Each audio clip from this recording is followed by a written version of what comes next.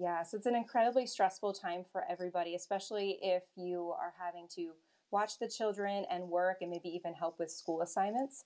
But it's important to remember that children thrive on praise. So noticing when they're doing a good job and when they have good behavior and encouraging that can go a long way. One thing to remember too is that some behavior you can ignore or you can give warning. So if it's not dangerous, you can ignore it. Timeouts are effective, especially for young kids. And if you're finding yourself getting angry or very stressed out, just take a moment, separate yourself from the situation, go in another room, take a deep breath, and then just come back later when you've kind of cooled down. It's really important to not do any physical punishment in terms of consequences.